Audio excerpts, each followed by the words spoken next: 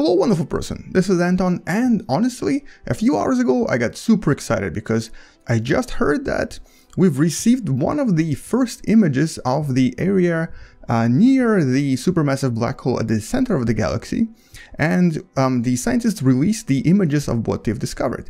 So the reason I got excited is because for the longest time now we've been actually waiting for the first ever image of the supermassive black hole, and I actually thought the news is coming from the famous Event Horizon telescope.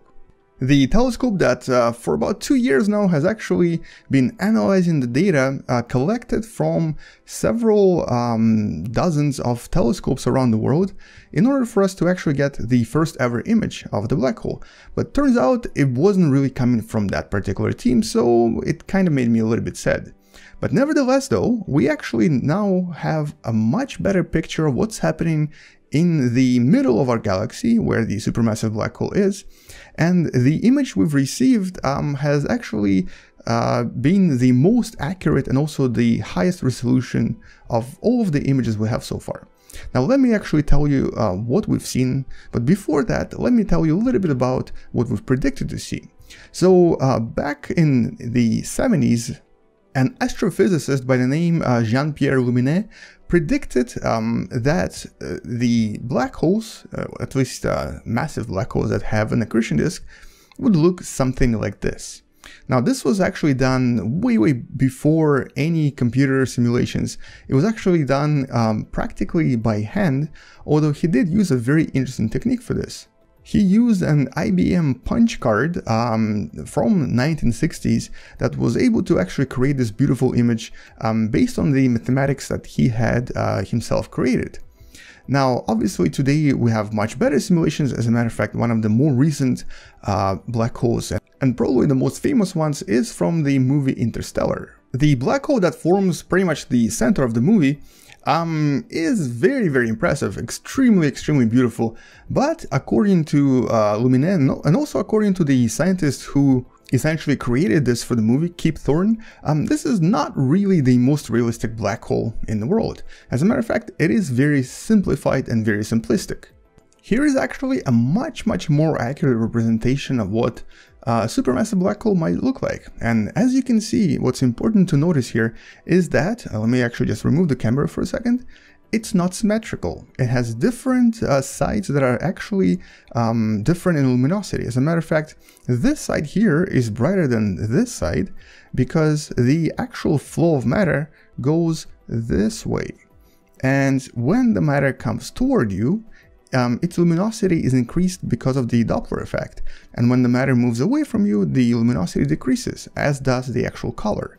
So there's a lot of blue shifting going on this side and a lot of red shifting going on the other side. Another good representation is right here, showing you how unsymmetrical, or I guess not symmetrical, a typical supermassive black hole would be. So this is what we actually expected to see in the center of our own galaxy, and this is what most scientists believe is probably happening there. On the other hand, we also think that the size of the actual supermassive black hole, or at least the size of radiation around it, would also be very large. And so it really surprised many scientists when the results that were just released from a paper that you can find in the description below, that's really not what we saw at all. So the actual paper is not super easy, and there's actually a lot of descriptions and explanations here that don't really show you any actual photos of the black hole. But the results, in essence, show us this. Now ignore the actual rings here, that's drawn by a person. What this shows you is the radiation that was recreated in low radio wave frequency, specifically 86 megahertz, in the center of our galaxy.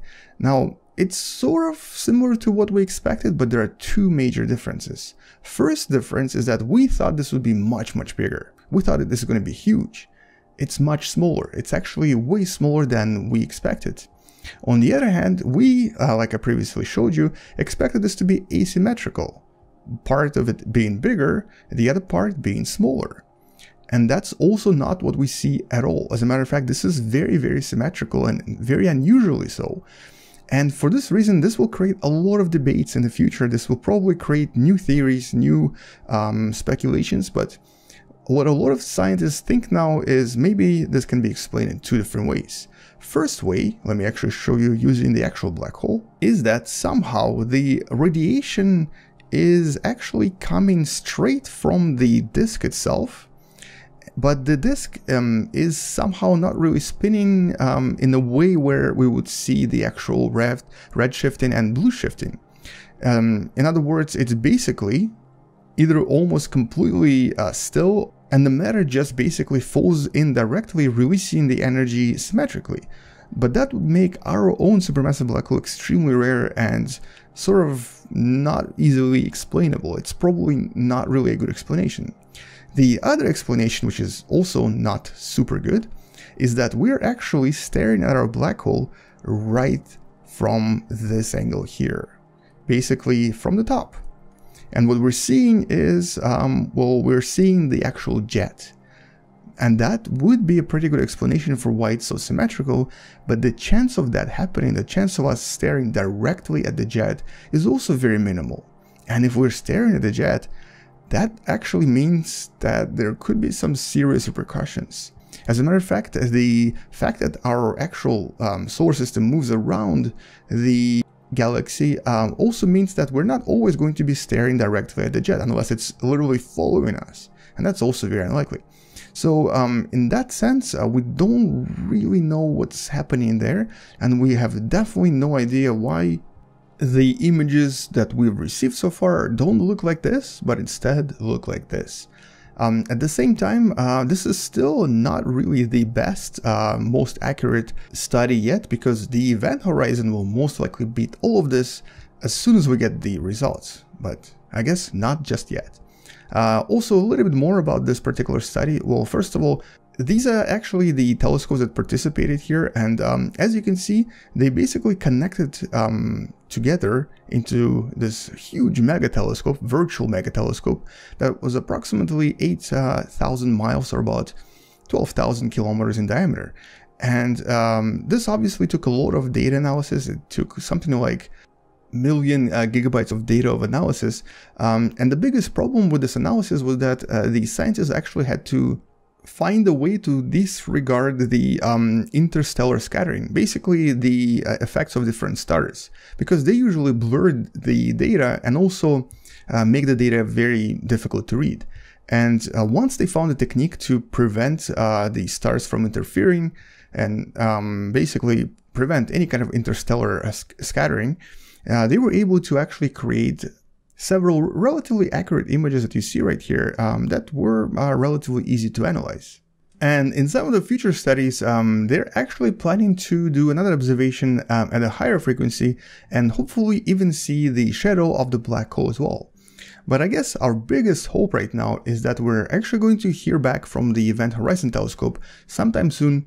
Understandably, it does take a long time to analyze all of this data, and there's probably tons and tons of problems that they have to deal with because of the amount of actual data points that were collected.